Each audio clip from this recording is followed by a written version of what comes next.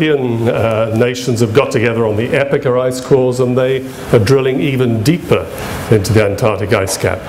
What does this tell us? Well, from the study of these little stripes, the gas bubbles contained in those stripes, we can tell what the temperature was and what the CO2 level was, and indeed other gases in times gone by.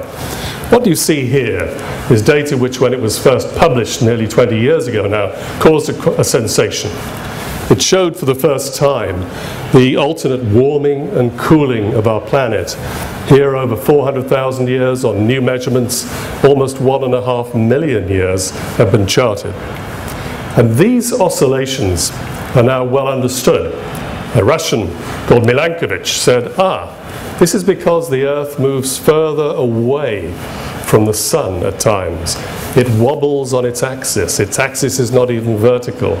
And Milankovitch explained, at a stroke, the reason for the ice ages that we know from the geological record that our geologists have told us about for generations. But the question for us today, and the question for you younger generation particularly, is have we departed from this cyclicity? The previous now million years had seen the CO2 levels never rising above 300 parts per million. All of a sudden, since the Industrial Revolution, they've gone off scale. The ice, this is a measurement from NOAA in the United States, from satellites. 2.5 million cubic miles of ice have disappeared from glaciers in the last half century. If you melt a glacier, sea levels rise. We can now measure sea levels from satellites. These are scientific facts. Their interpretations are what is the challenge.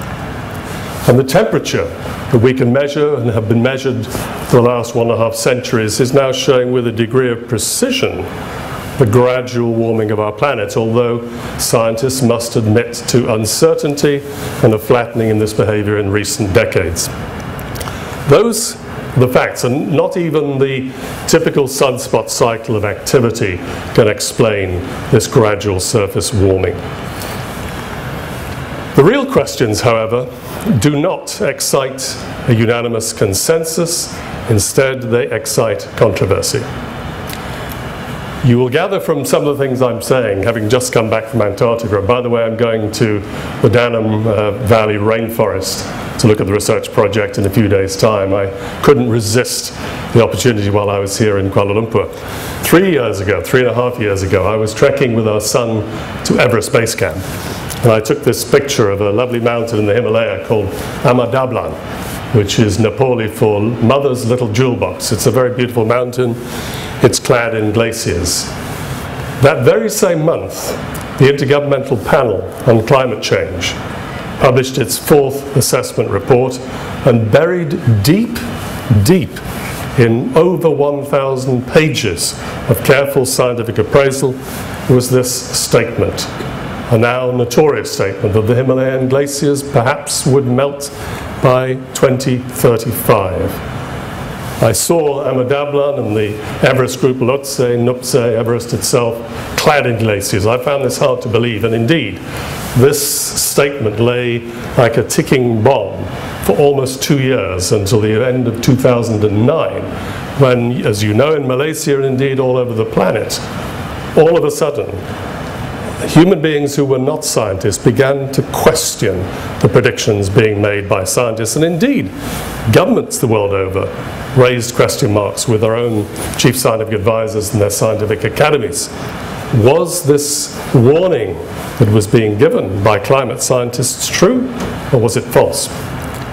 This caused sufficient concern at the United Nations that the Secretary General, Ban Ki-moon, and the chairman of the Intergovernmental Panel on Climate Change, Rajendra Pachauri, commissioned the Inter-Academies Council, of which your academy and the Royal Society are affiliated, to put together a study with the brief on the right, which was for us to advise the United Nations as to whether the evidence for climate change as presented by the IPCC was correct and accurate, and their procedures and processes were capable of being audited independently and found correct.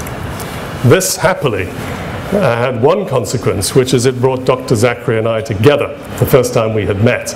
We sat next to each other by chance at our first meeting in Amsterdam and began what has already, sir, if I may, blossomed into a warm friendship, and it's a huge pleasure to be here with you today. Our report was presented at the end of August at the United Nations. We looked very carefully at this now infamous statement. We delved deep into the records, which are precise and well kept by the IPCC, to find out how such an error could have been made. And indeed, there are references which you probably won't be able to read. The bottom one, from the Indian government no less, says, "This is a very drastic conclusion. Should have supporting evidence or should be deleted." A referee from the University of Newcastle in the United Kingdom, which my kind introducer studied at. There, sorry. This scientist said, maybe the eastern Himalaya is melting, but in the western Himalaya and the Karakoram, glaciers are accreting. Are you sure?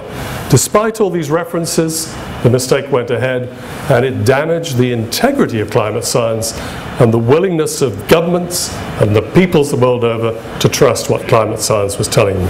This is a very serious consequence which we addressed. I won't take you through the conclusions, but what I will say is that our main conclusion was that in 90,000 referee comments which had contributed to this assessment, we found only a tiny handful of errors. And as scientists ourselves, therefore, we were able to report to the United Nations and to its member governments that substantially the findings appeared to us to stand and to be supportable and to be correct, but that the procedures and the governance and the processes of the IPCC needed urgent reform, and that was indeed our message. Now, this is where science and government and diplomacy become entangled. But the stakes here are extremely high.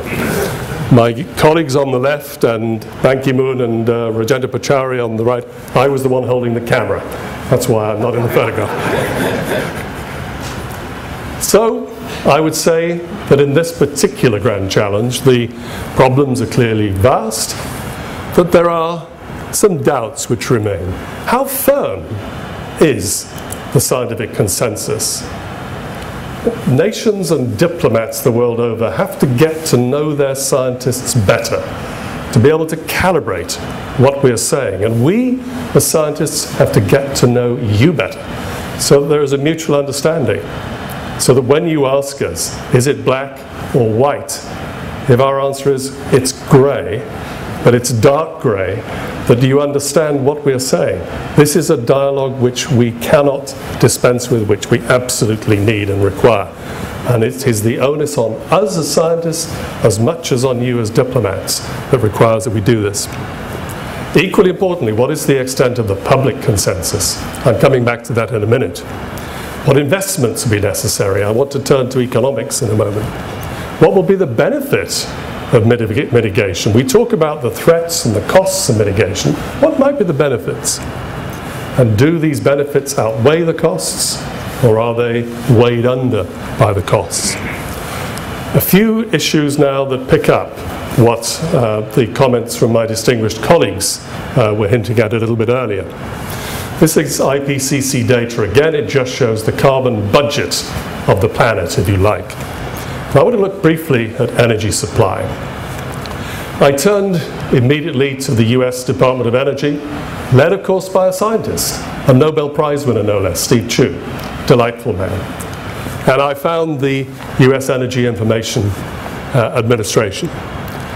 These two statements and two maps tell a very deep and fundamental story. At the top, a reminder that 1/3 of the world's liquid fuel resources come from this group of nations in North Africa and the Middle East. And on the bottom, that Japan is the world's 3rd largest nuclear power. You don't need me to tell you that those nations in North Africa and the Middle East and the Gulf region are going through a time of some distress and some turmoil at the moment. So rather than reading the website, we are looking at our newsreels and seeing the images of Libya and of the awful tragedy that's befallen Fukushima power station. This, to me, I think there's a Chinese saying that one picture is worth 1,000 words. This sums up the dilemma for humanity at the moment. Our sources of petroleum are in turmoil, and the reliability of nuclear energy is now being questioned as never before. And my colleagues have already asked this question: what now for nuclear energy after Fukushima? Of course, there are safer solutions. Technology advances continuously. We must never, ever forget that. Fukushima is built on technology designed state-of-the-art 40 years ago.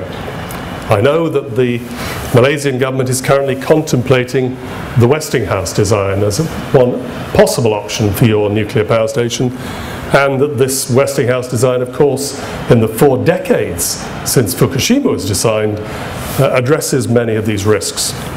The big question I'd ask is, will the public now accept government's assessment of this risk? This is a very difficult science diplomacy question indeed. If they won't accept that risk, what do they think of some older risks which we live with, particularly those of us in China on a daily basis? We burn hydrocarbon fuels. Since I was an undergraduate half a century ago, we've been talking about taking the CO2 from our hydrocarbon fuels and pumping it back underground.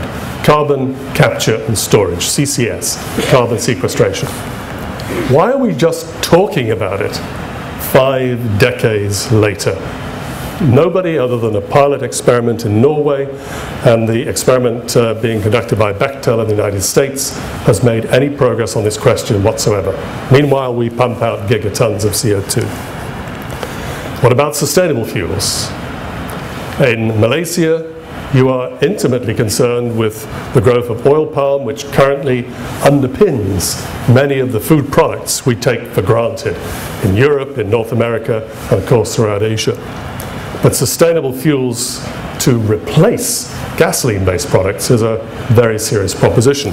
Again, another report from my colleagues of the Royal Society, published in 2008. A long report, but it's summarized in this graph for me. Economics is something which determines everything about our daily lives as human beings. So the vertical axis is the percentage of carbon dioxide saved by various other non-petroleum sources of fuel. But the horizontal axis tells us the story of how much it will cost to put those technologies into operation. At the top you can see that renewable hydrogen has huge attractions, but the technological challenges are enormous. But what we often think about as biofuels, in America from wheat and from rapeseed, are costs to put that fuel into our motorcar tank, which are unsustainable. So science lives always with the constraint that it may discover many things, but their application will ultimately be determined by economics. And you as diplomats and as members of government will realize also, particularly and potentially in election year, that economics determines the outcomes politically. There are other consequences. This is actually the Amazon basin, but it could equally be a picture of where I shall be visiting in a few days' time.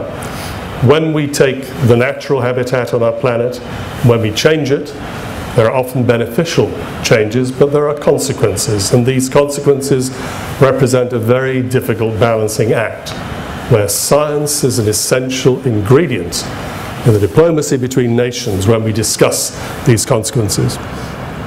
Renewables, therefore, attract huge attention. The United Kingdom is a very windy place, as those of you who've studied there know well. It rains a lot, it's cold. Not like this wonderful weather we're having here in Kuala Lumpur this week. So we're making a big bet on offshore wind farms. This is an onshore one. There are questions, however.